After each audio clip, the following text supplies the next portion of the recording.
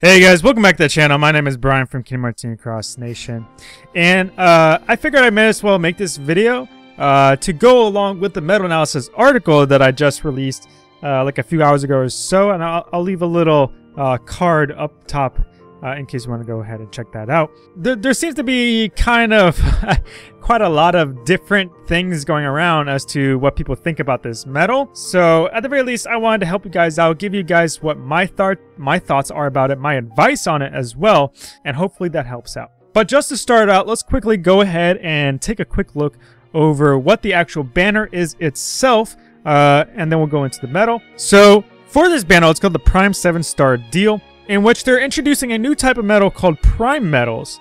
It says that you can get a 7-star Prime Axel medal within 5 draws for this banner. So it's a 5 Mercy pull. But it also says that you're also guaranteed to receive a 6-star version of the medal each time you draw from this deal. You'll be able to take full advantage of the 7-star version's 5 trait slots. You're also guaranteed a tier 4 7-star medal, as well as 3 magic mirrors. So essentially, every single time you pull from this medal, you will get a 6-star version of Axel. And at the same time, once you've actually done your 5th pull, you are guaranteed a 7-star version of Axel as well. Now, just to keep in mind, just to let everybody know who may have forgotten or just aren't aware, they have updated the game now where you can use the lower evolution, the lower star versions of a medal to still get traits for a medal. So in a way, these 6-star versions of these medals are also serving as the new trait medals, at least for this type of deal. So if you happen to get the 7-star version of Axel, you can just fuse your 6-star versions into your 7-star version and you will still get traits. And for those of you that don't know as well, this is what Axel does. So this is a picture of Axel, and again, I've already made my medal analysis video for this medal, so if you want to go ahead and check that out, click on the card up above. But this is Axel right here, and this is what he does, okay? We'll read his 6-star version first. So 6-star, he's a power reverse medal tier 4. He's single target, 6 gauges, and for his tier 4 multiplier, he has an 11.96 multiplier, and this is what he does. For 1 turn, he raises your power strength by 7 tiers, and lowers the target's reverse defense and power defense by 7 tiers, as well as general defense by 4 tiers. He raises your special attack bonus percentage by 40% for all medals in your Keyblade, and he fills 3 gauges. His 7-star version is literally the exact same thing in terms of ability as the 6-star version, the only difference being that he now provides a reverse strength of +3, alright? As well as the guilt bonus increases from 40% to 60%. But that's the only difference in terms of ability. The multiplier does drastically shoot up as well. It goes from 11.96 all the way up to a 30.04. I think that's counting without the guilt bonus as well. And same thing for this too, I believe.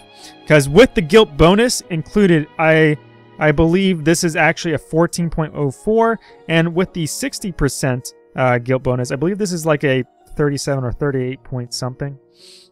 So these are actually a lot higher compared when actually used with their guilt bonus that's included in their own special attack. But enough about that. Again, you can always check out the medal analysis I did previously in order to get a better grasp of like what how good the actual medal is and such. But just a quick recap, it is a very good medal, and I definitely highly recommend at least pulling once on this banner. It is the only medal in the game as of right now that can fully debuff your reverse debuffers. Okay, reverse defense debuff. It is currently the only medal in the game that does this, and to be honest, this is kind of what I was expecting to pop up sooner or later. I wasn't expecting a full debuff. I was expecting maybe like an increased version, maybe like a 4 or 5, like an upgraded version of Sephiroth EX or something. That's kind of what I was expecting something soon, but I guess they just decided to just go all out this time. But because of the fact we do have, you know, stained glass medals already, and we have Kairishon EX and such, it was pretty much at the point where getting max buffs is no problem. Getting max debuffs is no problem, aside from the upright and reverse debuffs. Those were the only like stats in the game that we can't actually, in terms of damage anyways, that we can't actually like fully cap out reliably without needing medals with extra attack. So in that regards, it only makes sense they're going to come out with multiple metals sooner or later that can help fully cap out the upright and reverse defense debuffs as well. And I guess they're doing that through the prime metals. So I am expecting 5 more other prime metals at the very least, of one of every respective attribute. So there'll probably be a power upright one as well, magic reverse, magic upright, speed reverse, speed upright, and so on. Now, just to state as well, just to reiterate, evolving from a 6-star to a 7-star does unlock all 5 traits, as well as the fact that I've heard that you can still increase the, at 7-star, you can also increase the chips and dales on it from 1,000 to 2,000 as well.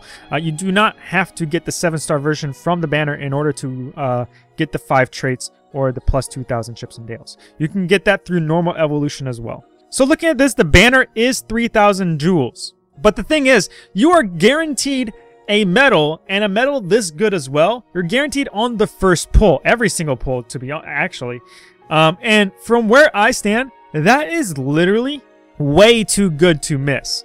If you're one of those people who managed to get at least 1 upright stained glass medal and 1 reverse stained glass medal, as me and various others have suggested, you really want you definitely want to get this Axel medal if possible. Okay, it's just too good. Even if you don't run a power reverse setup on any of your keyblades, if you just simply run reverse setups at all in general whatsoever, you're probably going to want this medal, okay? And I even made some quick examples on the tracker website just to kind of give you guys an idea of like how stupidly good these medals are, okay?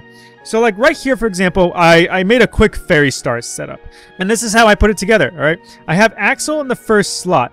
This is almost purely just so I can get the power strength buffs, as well as to give me the power defense debuffs, help complete the rest of the general defense down. That's going to be combined with the stained glass medal, as well as the fact to give me the completely maxed out reverse debuffs as well. Okay, now combined with my stained glass number 2 that I have right here, I get full reverse buffs as well. I get the full strength buffs that the Axel medal does not provide me. It does not provide general strength at all whatsoever, so the stained glass medal helps that out, and it also helps me complete the rest of the general defense down. So literally just within these 2 medals alone, I've already been able to literally cap out every single buff and debuff in the game that is necessary in a setup, in terms of damage anyways. So because of that, and I did state this in the Lexaeus video as well, that in an ideal situation, if you can fully max out all of your buffs and debuffs in an ideal situation like this one, Scar is going to be your best damage medal instead of Lexaeus. Okay, and I tried stating this in the Lexaeus medal analysis video, but a lot of people just didn't really understand that, or just didn't want to listen, I guess, and it just kind of went way over their heads. And this is a perfect scenario of how I can show and prove that to you as well. Okay, so typically in the past, without the Axel medal, you would probably have Lexaeus where Scar is right now. So looking at this setup right now, we can see that this setup right here does about 167.8 million damage from doing this, and Scar is being used as the main damage medal, the main focal point for damage of this setup. All right, and just to help prove and show you guys exactly what I meant in terms of like, Lexaeus is not nearly as good of a damage medal as you would think compared to Scar, simply because of the fact Scar has a higher multiplier than Lexaeus, as well as is also more consistent too. If we were to swap these, look what happens when I calculate this. Okay, so as of right now, with Scar as the main damage medal, it was 166.8 million damage, and with Scar and Lexaeus plus swapped, if I were to calculate this now, it does about 148 million damage instead. That's a significantly lesser amount. And this is exactly what I was trying to get across in the Lexaeus Plus medal analysis video, that Lexaeus is not nearly as good as you might think he is. Scar is by far the best reverse damage medal that we have in the game, simply because of the fact he has a higher multiplier than Lexaeus Plus. Now, I'm not saying Lexaeus Plus is terrible, I'm just saying that Scar is the better damage medal when you can, when presented with the ideal situation. And with the new Axel Prime medal, we are now able to achieve that ideal situation. Even if you're not really going for a power reverse setup in general either, you can still go about making a legitimately good setup, as long as it's like a reverse setup, obviously, for various Keyblades. So like here's a Stroke of Midnight, for example. And it's fairly similar to the Fairy Stars, all right? So as of right now, for this setup anyways, I do have it where Scar, again, is my main damage medal. But let's say, for example, I don't have Scar, or I don't want to use Scar as my main damage medal. I have a HD Lark Zine instead that I want to use for my main damage. Well, in that case, nothing to worry, because of the fact that you can always just put an HD Shion right here instead. Remove the Riku replica, and then you can just put like your HD Lark Scene in the pet slot instead, and you can still do tons of damage. Now I know I have Stained Glass number 6 right here as well, which does help HD Lark Scene. But even if you wanted to do like Magic Reverse, for example, instead, and Boss Marluxia is your strongest Magic Reverse damage medal too. Well, let's just say that for hypothetical reasons. Same things. You can do the same exact thing. You could put HD Shion right here in the 5th slot. And then you could take this out and you could put your Boss Marluxia in the Spirit slot. And even if you're using the Stained Glass right here, remember that Kairi and Shion EX do provide PSM buffs and debuffs as well. So they can still make up for the fact that Axel only provides power buffs and debuffs by using your Kairi Shion EX to get those other PSM buffs and debuffs instead. And then at this point, you would simply just be using your Axel as a primary source of general defense down, as well as providing all of the reverse debuffs necessary. And then you just use whatever your reverse Stained Glass medal is as well to help get your reverse buffs. Something along these lines. But just to reiterate, the whole point of the Axel medal is simply to provide your maxed out reverse debuffs, and the general defense down does help out as well to make it a little bit easier to pair up with other medals like the Stained Glass or Kairi Shion EX. So again, I highly recommend you pull at least once from the banner. I know Organization 13 is coming up. I know the Toy Story collaboration is coming sometime this month as well. But simply because of the fact that the medal is so good and this banner is literally too good to pass up, I do recommend, and I would almost want to say it's like I would kind of want to require you to pull at least once to at least have a copy of the medal. It doesn't need to be dotted. It does not need to be 7-star. You don't even need the 7-star version of this medal. The 6-star version alone is like worth it just by himself.